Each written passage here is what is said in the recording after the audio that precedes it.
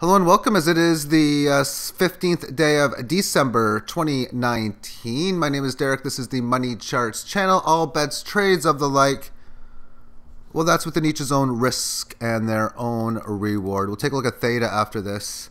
We had this failed breakdown, which didn't take too long to go this high. It's been in a downtrend, obviously, ever since. Has not broken any line of this nature. This entire price action is resisting this area of previous support that preceded that failed breakdown. And as I've been mentioning, it looks like this is en route to about, at least to around in here. We'll see if that's the case as we move forward. As far as price action, and that with the 18, of course, it's in a downtrend. But the 18 average is starting to go a bit sideways because it's neutral to a degree. Nonetheless, it's showing weakness within the 18 lows. And it still needs to get above this to even attempt.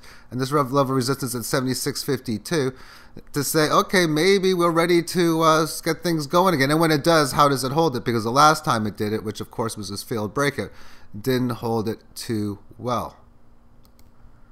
Now, in viewing this on the short term, let's first again talk about how, yeah, this is showing weakness at the 18, the 3 days here, in going sideways on the lows, and the breakdown, I don't want to call it a breakdown, but it did get past this short-term level of support here in yesterday's session, and today it's just holding in there, resisting this little area of point in here, and yeah, just holding in there within the bear market or the move down as it is, as it looks like here, leaving it. So when we take a look at this on a single hour term time frame, we can see that we had a move earlier today that's going to be very, very important in here.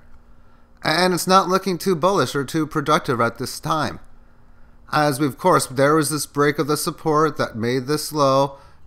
Now are we resisting this level of support? It sure looks like it. We'll see. But after getting it above this 18, establishing the resistance, we have this interesting period which both came to the 18 lows, also extending above the highs. The next period back down to the lows, to the highs, and starting to fall from these highs again within the current one. Well, basically this move is that attempt to get this thing back going in the opposite direction to the upside. After the down move, this was immediate in one period, one turn, band flattening out market and establishing resistance, although there were several periods of it going sideways, attempting to flatten. Okay, but there we go. There's the first stage to revert it. And now we're back to the 18 low, stage number 2, back to correctionary phase, and it's still in that phase. It's only been, this is period number 6, it looks like, so and it's still got the newly rising 18. But if this fails, then almost certainly it would look like that 6,300 would be the next move breaking support. Now on to Theta, which is in at 1353 Satoshi, or at highs priced against Bitcoin not seen since August. Not too far from going down to breakdown levels of June. As back down, because we're talking about a high of 5,000 earlier in March. Because when these things go, they can go. And that's now the question. Is this ready to do just that? It's already had a move. Nothing phenomenal, really. From like 930 to 1375. That's 400 basis points more. Like 40-ish plus percent, close to 50. But really, in the grand scheme of things, that's not much. But this could be that start of something big. Probability odds for this to be 3x in, say, 3 weeks.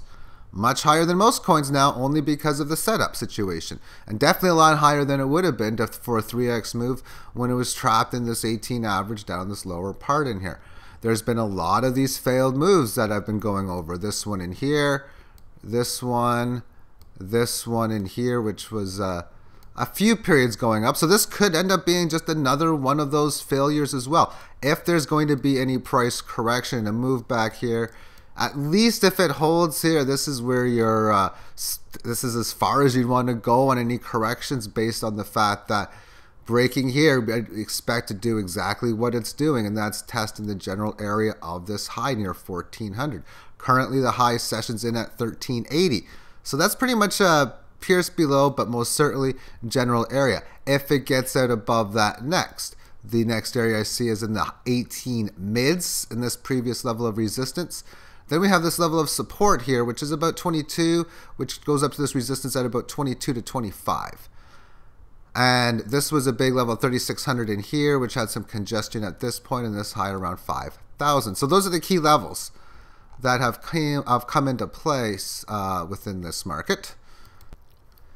This gives you an idea for potential for where we could go, at least in number terms. A lot of times those previous areas do work out to be that of pretty good. On the 3-hour term time frame, we can see that the last decent move higher, getting up to this resistance on December the 12th, then resisting several times, breaking out today, resisting it yesterday afternoon as well. But now you've already had a key level. Like, okay, so you break this, you expect a move that's not small, really. Well, 1,300, 1,320 would be kind of small. And it didn't do that. So it's already gotten up close to 14. Okay, that's a decent leg higher. Could be further. You don't know yet.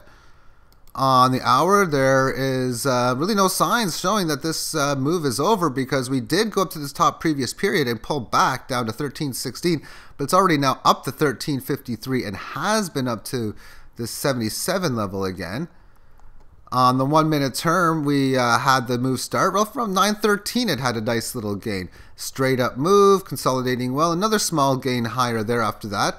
All of this is coming on lower volume, and you got situations as far as tradings are concerned. Oh, you got higher prices as this happens, somewhere in the mid 1300s.